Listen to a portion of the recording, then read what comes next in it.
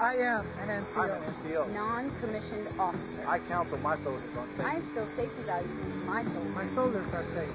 But when the weekend rolls around, that's my time. But is safety really that important? I am safe. Most of the time. Most of the time. Most of the time. Most NCOs know that it's their job to look out for lower enlisted soldiers. What many don't realize is that young soldiers aren't the only victims of accidental death. NCOs are just as at risk too. So remember, don't just preach safety to your soldiers. Live it.